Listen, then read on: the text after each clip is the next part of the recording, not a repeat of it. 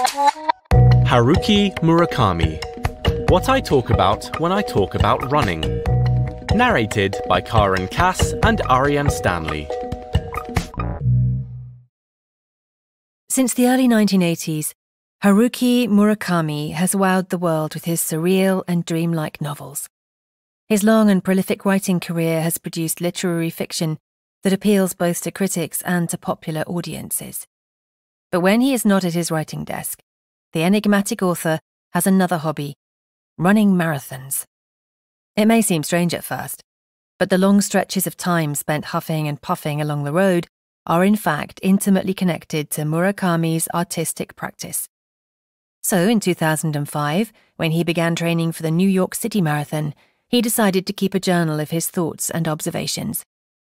The result is What I Talk About When I Talk About Running, a memoir that documents his mental life and how it is shaped by physical exercise.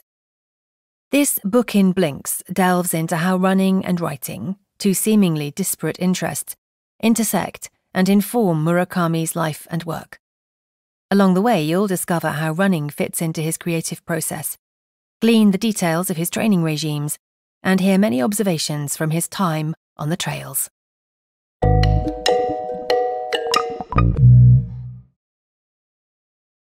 Blink 1 of 8. August the 5th, 2005. It's a beautiful day on the Hawaiian island of Kauai. The sun is out, the warm trade winds are blowing, and there is not a single cloud in the sky. In this gorgeous weather, dozens of joggers are steadily making their way up and down the road to the beach. Some move fast, some move more slowly. One of them is the author, Haruki Murakami. Murakami is out there running nearly every day. He tries to run an hour a day, 6 days a week. That adds up to 156 miles a month. Sure, it doesn't approach his personal record. After all, he's over 50 now, and not nearly as spry as he once was. However, for Murakami, running has never been about winning races or maintaining a peak physique. For him, it's more about the experience. The key message here is, for Murakami, running is all about clearing the mind. Murakami didn't begin running or writing until his 30s. Before that, he'd owned a jazz bar and had never seriously considered either pastime. In the fall of 1982, he sold his bar to become a full-time writer. Shortly after, he started running seriously. In the 2 decades since, he has organised much of his life around the habit of running. While his dedication has ebbed and flowed, it has never completely abated. Since first hitting the road, the author has completed 23 marathons, one every year. Something about the solitary nature of running keeps Murakami coming back to the sport. He doesn't find motivation from competing against others. Instead, he measures success based on his own personal expectations. Like his approach to writing books, it's less about impressing an audience and more about satisfying his own desires. That's why, even as he ages and slows down, he still enjoys a daily jog.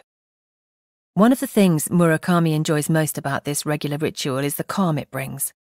When he is out on the trail, his mind begins to clear. Yes, he still has the occasional thought, a fleeting memory or a twinge of emotion, but mostly he just zones out. He calls the almost meditative state the void. Every day, Murakami laces up his shoes to run toward this void. Knowing that the void is just a short jog away is an immense reassurance. The peace that it brings has helped Murakami smooth over life's rougher edges. Even when angry, sad, or distraught about some petty thing, he can simply go running. And soon enough, the outside world will melt away. Blink 2 of 8. Murakami never dreamed of becoming a novelist. Actually, he was quite happy running a tiny jazz bar in the heart of Tokyo. But one day in 1978, something changed. That day, he was sitting at Jingu Stadium, watching the local baseball team play, when the idea popped into his head: I could write a novel. Within months of this epiphany, his first book, Hear the Wind Sing, was published to great acclaim. Surprised by the warm reception, he kept going. By 1981, his literary reputation was so solid he could sell his club and live as a full-time writer. However, this professional pivot came with a cost. The sedentary work of an author made Murakami gain weight fast. To stay physically fit and mentally sharp, he needed to make a change.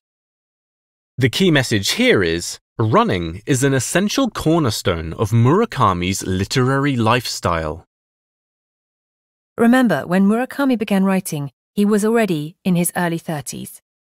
Moreover, as the owner of a jazz club, he wasn't living the healthiest lifestyle. He smoked nearly 60 cigarettes a day, and the strain of his late-night schedule often left him physically exhausted.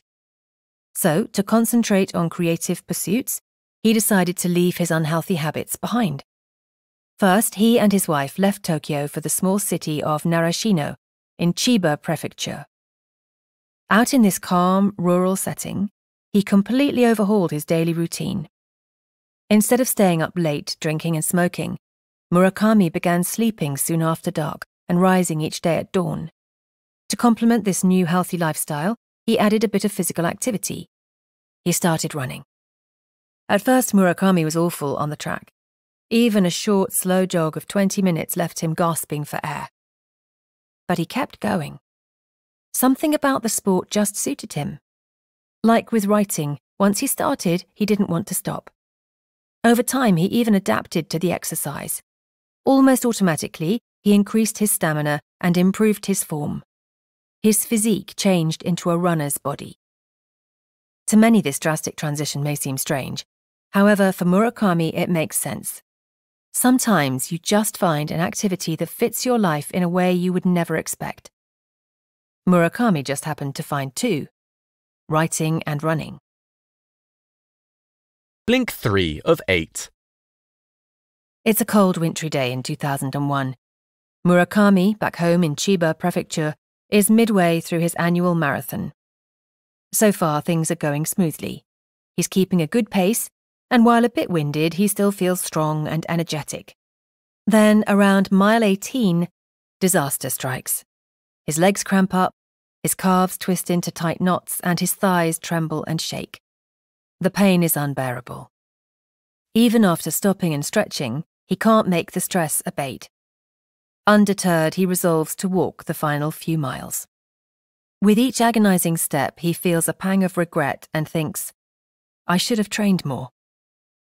The key message here is, runners must teach their bodies to obey commands. Murakami's humbling performance in Chiba was a harsh reminder that running isn't just a way to stay fit, clear the mind, or find joy. Running takes both mental determination and physical discipline. The reason he failed to run the entire race wasn't a matter of will, but a matter of stamina. If he wants to be ready for his next marathon just a few months away, he needs to retool his anatomy to be up for the job. To prepare, he institutes a tight training regime. In addition to increasing the quantity of his exercise, that is, his daily mileage, he also begins focusing on the quality of his workouts. Each time he goes out to run, he pushes the pace a little bit further and works each muscle just a little bit harder. It's difficult, but it will pay off in the end. The experience makes Murakami reflect on his first ever marathon, which incidentally was the route of the world's first ever marathon, the 26 miles between Athens and the small town of Marathon. He took on the challenge at the behest of a travel magazine back in July of 1983. The conceit was that the author would start in Athens and run the entire route, then report on his experience. This grueling trek through the Greek countryside was going to be tough enough already. Few people attempt it nowadays due to the unrelenting heat, and Murakami's race was scheduled in midsummer, a time most Athenians spend indoors to conserve energy. As he set out from the city, the temperature was already high.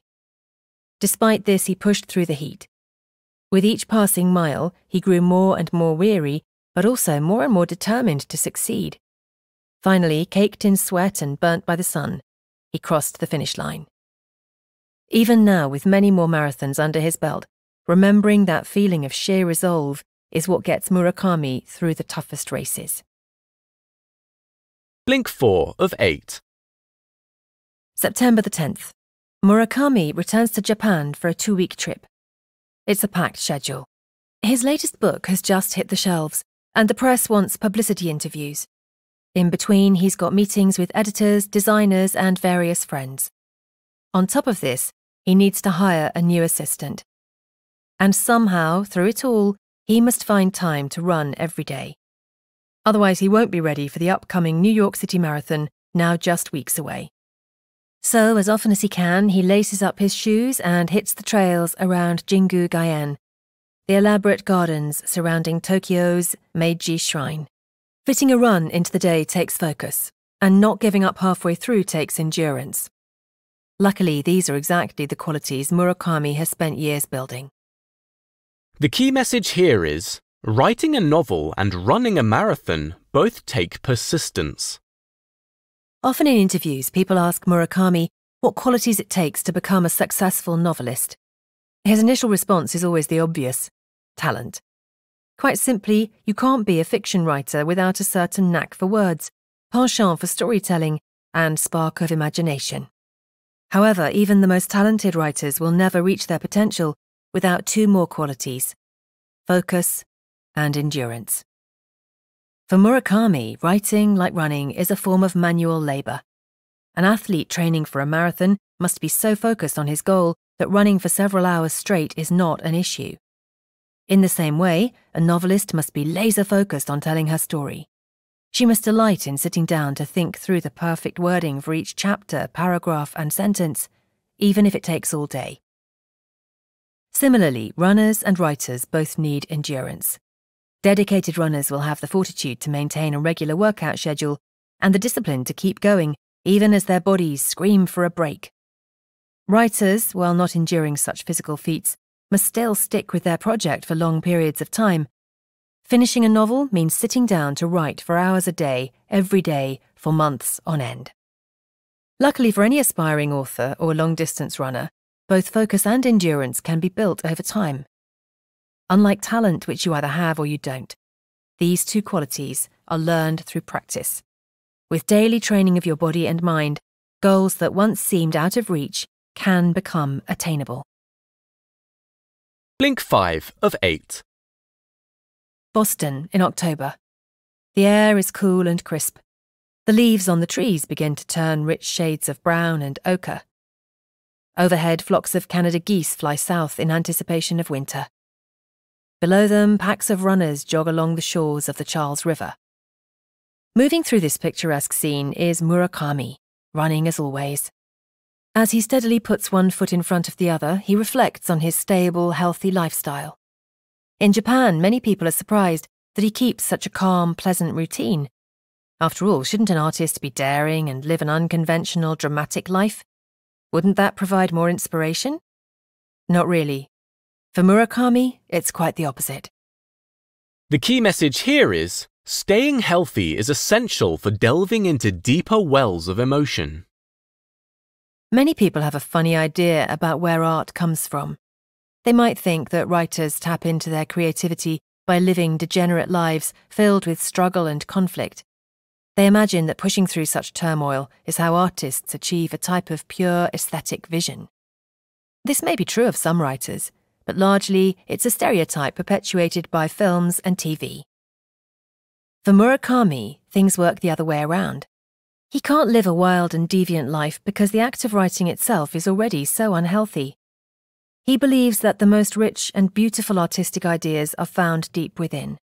However, they are always accompanied by dark and destructive feelings. So, in order to produce his best work, he must regularly come face to face with some very toxic thoughts. It can be dangerous and exhausting. To fend off the ill effects of these negative emotions, he maintains a healthy lifestyle. Habits like daily runs and going to bed early keep him strong enough to continue facing the pain and anguish he encounters during the creative process. It's a delicate balance, but without it, he would surely be overwhelmed and suffer from literary burnout. So while other artists may fill their days with debauchery or chase extreme experiences, Murakami takes a different path. He occupies his time with nice and wholesome activities. He watches strangers in the park. He buys the same plain shoes over and over. He listens to his favourite Eric Clapton records. And every day, he goes for a run. Blink 6 of 8. Early morning. You set off at a brisk pace from Ubetsu, a small town on the western edge of Lake Saroma in Hokkaido, Japan. It's early summer, but being so far north, the air is still crisp and cold. As the sun slowly rises in the sky, you run, and run some more. Eventually you hit mile marker 26, but you keep going. Hours go by. With each step, your muscles groan and ache. Time starts to lose meaning and the world is reduced to the act of running. Finally, after 12 hours, you make it to the Waka Natural Flower Garden on the eastern edge of the lake and cross the finish line. Congratulations! You've just run an ultramarathon. You'll never be the same. The key message here is, running an ultramarathon is a surreal and life-changing experience. Completing an ultramarathon is a daunting task, even for the most seasoned long-distance runner. Any race longer than 26 miles is considered an ultramarathon. Murakami ran one that was more than double the traditional marathon, clocking in 62 miles. Murakami has attempted this challenge only once. While he managed to finish the entire ordeal without walking, the event left him drained for months afterward. The race itself was an unreal experience. While the first half went surprisingly smoothly, the last 24 miles were a true test of determination. Murakami's entire body seemed to transform from the immense exertion. Along the way, his feet swelled so much that he had to change into bigger shoes. The only way he was able to continue through the pain was to disassociate. Toward the end of the race, he pushed through an invisible barrier and left his conscious mind behind. He no longer felt human. Instead, he was a machine with one goal: keep running. The feeling of complete emptiness was almost a religious epiphany, and it pushed him through to the finish line. However, after the ultramarathon, the strange sense of disconnectedness remained. In the months following the race, Murakami continued running, but it no longer felt as meaningful. The joy and satisfaction he'd once gotten from exercise seemed to lose its shine. He called this lingering feeling of ennui runner's blues. Luckily, as the years have passed, the blues have slowly receded. Now Murakami is once again looking forward to running. While he may never run another 62-mile slog, he is focused on the next big event, the New York City Marathon.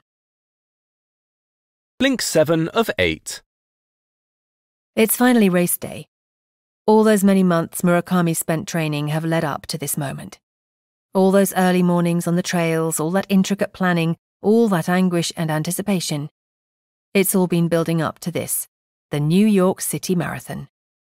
Now it's his chance to give everything he has. So, how does it go? Basically fine. Not bad, but not great either. Sometimes life is just like that. There's not some big climax or massive narrative payoff. You simply do what you're able to do and continue onward as always.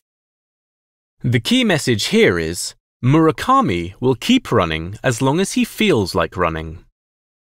Murakami had really been looking forward to the New York City Marathon. In the weeks leading up to the race, he spent a lot of time visualizing the event.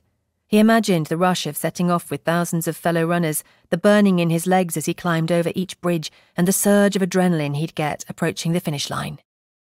However, the race didn't go as planned. While he felt great at the onset, he had trouble keeping the pace he wanted. By the time he hit the long, rolling slope of Central Park, his legs were feeling cramped and wobbly. In the end, he finished with a time of just over 4 hours. It was a disappointment, but a mild one. These things happen. Maybe he trained too hard, or maybe he's just getting old. 6 months later, he ran the Boston Marathon, one of his favourite courses in the world. This time he took a different approach. He didn't train nearly as hard, and started the race at a slower speed to conserve energy for later. The results were more or less the same. He finished the race, but with a mediocre time. Again, he accepted this reality with mild disappointment and moved on. For Murakami, this is just how things go. Even though his performance will slowly decline, there's no reason to stop. After all, he enjoys running. It feels like part of his personality, and is a practice he'll always carry with him, like a dusty old suitcase. It's a bit like how salmon instinctively swim upstream or wild ducks mate for life. Some things you just do. Blink 8 of 8. It's sometime in the late 1960s. A teenage Murakami stands naked in his bedroom, staring into the mirror. He looks at his reflection and carefully notes every imperfection. His eyebrows are too thick, his fingernails are oddly shaped. The list goes on and on. 4 decades later, the writer stands on the shores of Niigata, about to start a grueling triathlon.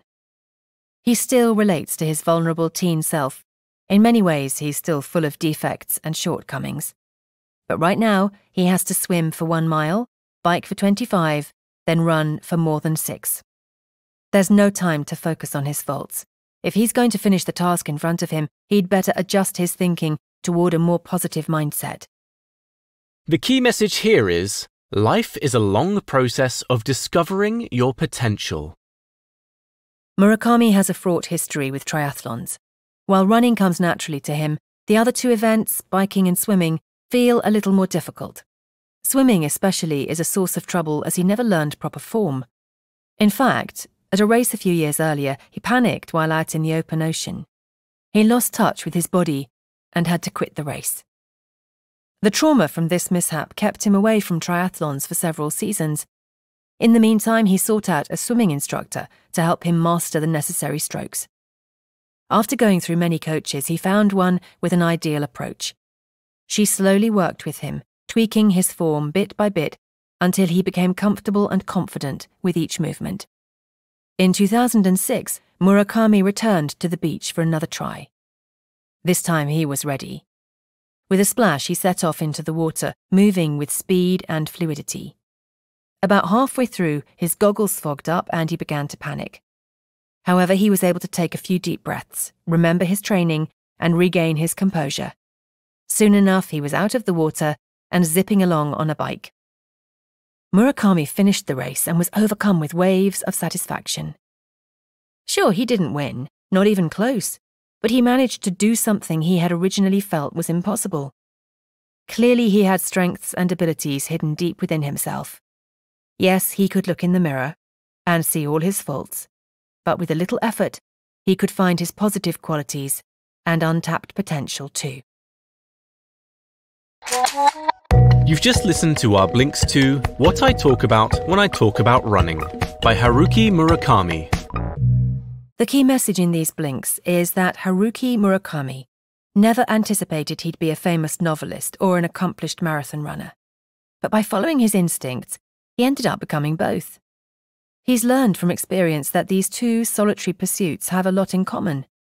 Both require discipline, endurance, and a certain determination to meet your own expectations, regardless of outside forces. Running has been so crucial to his lifestyle that without it, he could never have had his literary career. Well, before you leave, don't forget to subscribe to Books in Blinks and leave your thoughts in the comments section below. Also, check out the other titles in our playlist.